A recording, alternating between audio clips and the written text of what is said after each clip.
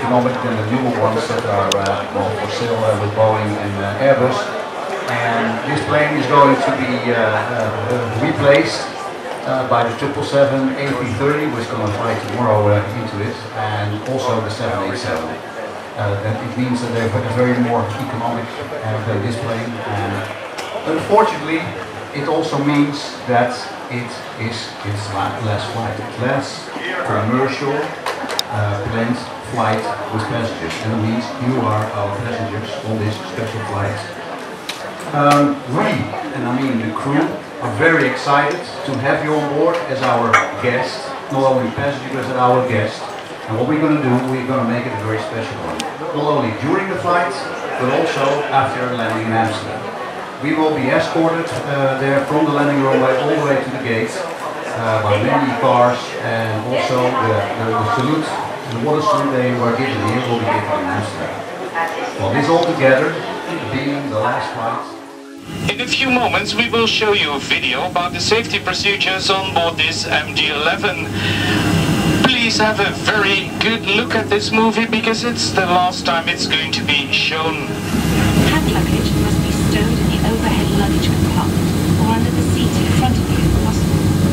Please be careful when opening the overhead luggage compartment. Luggage may fall out unexpectedly. All doors are fitted with slides. All of them double as rafts. Now please look around and check which door is closest to your seat. And as Mr. Gabel, our captain, already mentioned, the flight time to Amsterdam will be 6 hours.